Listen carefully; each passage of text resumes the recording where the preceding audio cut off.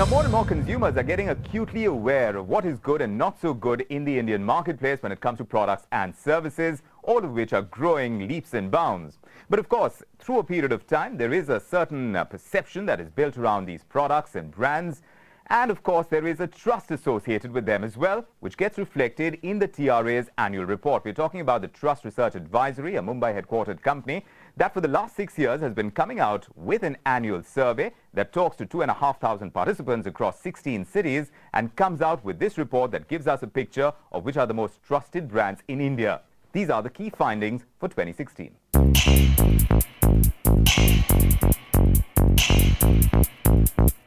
In the ever-expanding smartphone market, Samsung, the largest smartphone maker, is the most trusted brand in India according to the latest Brand Trust report. And that's no surprise. The one that strikes out is Nokia. Once the market leader, the company may have lost a lot of ground over the last 4 or 5 years.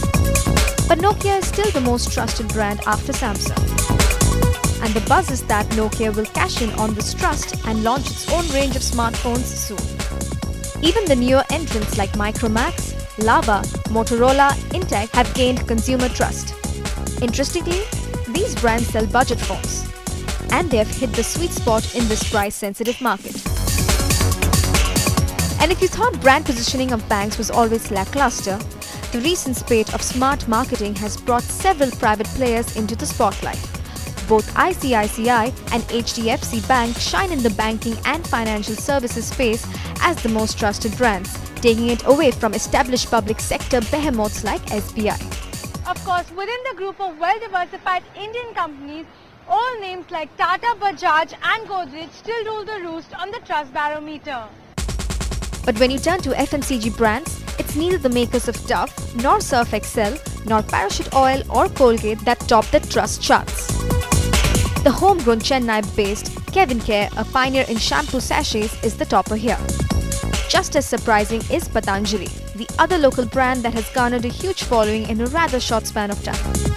With its promise of being natural and Ayurvedic, backed by Baba Ramdev, it has been rated as the third most trusted FMCG brand in the country, and that too with minimal advertising. Controversy doesn't seem to take away much from a brand's trust if you go by the position that Maggi noodles holds in the report. Despite the recent controversy around its safety, it is still the most trusted fast-moving food brand. But then, one brand's loss turned out to be another's gain. In this case, Yippee noodles. While Maggi went off the shelves, Yippee found its space, making safely its core advertising message and thus finding a spot on the trust ratings at a number 3, just behind Maggi and Lijjat Papad. While the good times have turned tight for Vijay Mallya, the beer brand he created is still regarded as the most trusted alcoholic beverage brand. Kingfisher Beer has stayed at its top of this category for the last 6 years. Old Monk, which is a favorite across age groups, doesn't make it to the list. But the big story this year indeed is the trust that local brands have garnered. It's not just Kevin Care or Patanjali. The quiet entrants this year are Chennai-based aerated drinks maker Bovanto and Gujarat-based soya drinks maker Sosio. So is this the beginning of a Swadeshi trend? Will we see these local players consistently rise above global peers? Watch this space. Well, you're getting the overall picture in that report that the Trust Research Advisory has come out with. This is an organization that is based in Mumbai, and Enton Ramoli is the CEO of the company. Great to have you over here. Thank you. Molly, now you tell me, because we just heard that Indian brands are really coming into the fray. The trust factor that you find with domestic homegrown brands is on the rise. You find that surprising because you've come out with 6 reports already. So is this a new trend that you're seeing? It is a shift? The trend is new, meaning Indian brands are able to kind of break international barriers, so to speak, international brand barriers. But there's a reason behind it. And the reason mainly is because of the confidence that the Indian brands have started gaining in terms of how they can compete in the marketplace. Right. So you today have billion-dollar brands, many of them Indian, and you don't really think twice about saying a billion-dollar number for a very small company, which is just a couple of years old, in an Indian company. And whereas several international companies are looking at it very differently and saying, how did that small brand get such a valuation? So Indian brands in the Indian brand context have gained a large amount of confidence in the last few years to come. Sure. And therefore, their ability to compete even on a trust stage is very different. So if you see the advertising, the budgets has changed considerably. And do you find that particular to certain sectors, or is this across the board? It is across the board. It's not as if it's in a specific sector Because alone. in FMCG, for one, we've seen Patanjali come up in such a big way. We carried a story here on the show as well. And that seems to be a segment that's growing, and you're finding these local homegrown products really find favor. So the trust factor is growing there. Definitely. In fact, if you see the leader in the entire diversified sector of FMCG is Kevin Care. You may not have heard of it.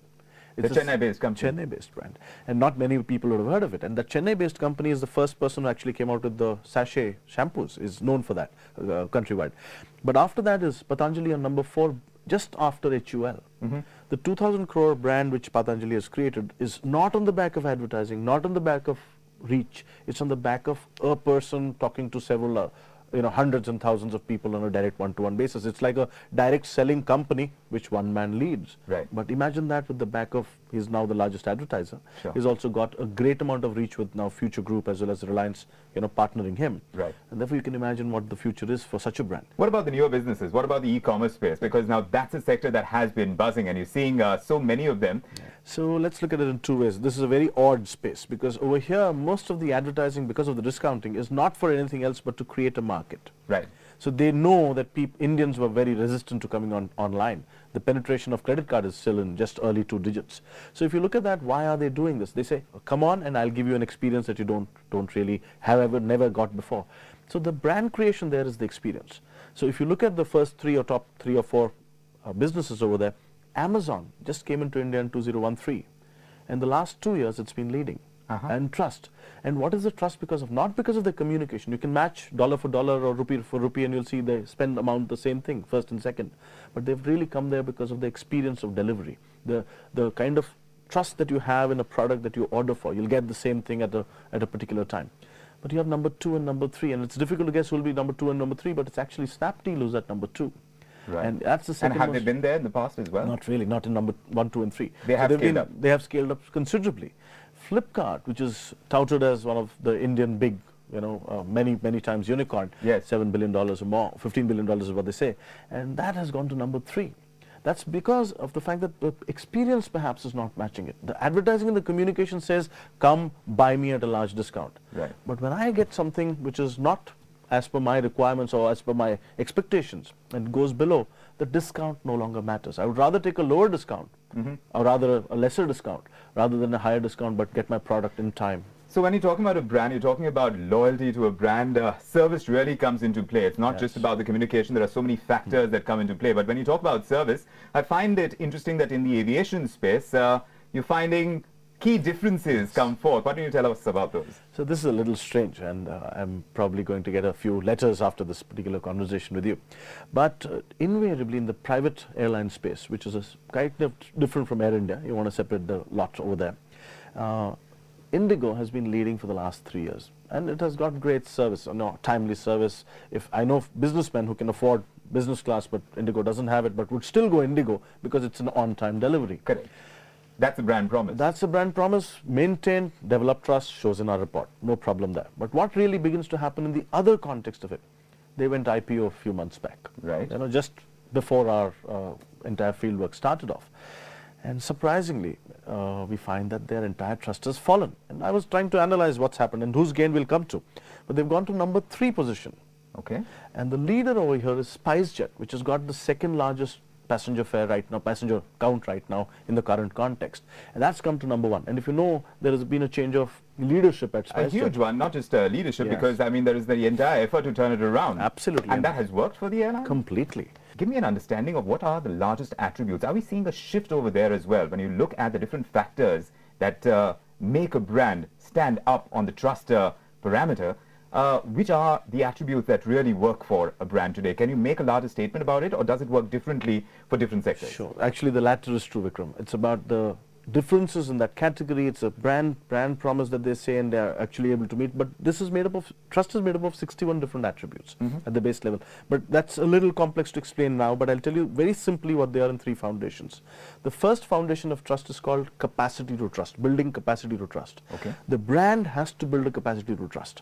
And it does that by saying that it becomes a very, very secure ambience to approach the brand. You should not be an alien brand, meaning if there's a Baroque, let's say, hotel, Right. Me not dressed appropriately will find it difficult to enter. And those are issues of me feeling secure enough to enter. So that brand has a similar ambience, so to speak. The first is that, Right. building capacity to trust. The second is showcasing relevant intent, so that my intent is correct. Listen, I'm here to make money, of course, but that's not the only thing I'll make. I'll do several other things in the process. So that's the second foundation. Sure. The third foundation is called competence, my competence towards serving you and your needs well. So if these three meet well, these three will build trust for you at the most basic substrate level. At a larger level. Absolutely. Molly, in passing, if you can tell us today, if you look at the larger context again and see the kind of brands that India has to offer, what is the trajectory of growth over here? Are we in a process of building brands that survive over a period of time? Or, like I started out by saying, especially in the e-commerce space, it's only about the here and now. It's about the communication that you make. And social media has come to play such a huge role. I want to understand the impact that it has on people's minds when they're assessing what a brand stands for. So let's do this in two parts, first and second, social media latter. But essentially, when you look at brands, brands can live forever. They are an idea, they're a manifestation of idea, and therefore from one mind to the other it moves in like a meme, similar to a genetic movement. So In principle. In principle, memetically it can move. Sure. But the only way that brands will stop is when you actually force it to stop by doing the wrong things. Otherwise it will have a tendency to spread. At the other end, what's happening is we are now over-communicated. Everybody talks to you. You have things like WhatsApp, which kind of impinge on you even if you don't want it. Half of them are irritated, but then you have to have that particular app with you. Yes. In that social media space where chat is happening, you are responding, who is the real owner of the brand? Not the one who legally owns it, but you and I who consume it. And once we consume it, as an owner, I have an opinion on it. Even if I don't consume it, I have an opinion on it. My friend says something about it, I have an opinion. The minute I have an opinion, and let's say I go online and tweet about it because I feel strongly about something good or bad, it becomes the opinion of my friends, or at least some of them carry it. And look at me, I didn't even consume the brand. I merely had an opinion of it. And there I'm talking about a brand. I'm now influencing the brand. And that's the ownership. The ownership profile has changed. It's no longer legal ownership that counts. It's about the people who use it, consume it, want to talk about it. That matters. It seems like inclusiveness is where it's at when you're forming a brand strategy. And going ahead, we'll be tracking exactly how different brands in the various sectors that we spoke about are going to take it a few notches up as well. For that, we'll be connecting with you. But thanks very much for joining us on the show, Molly.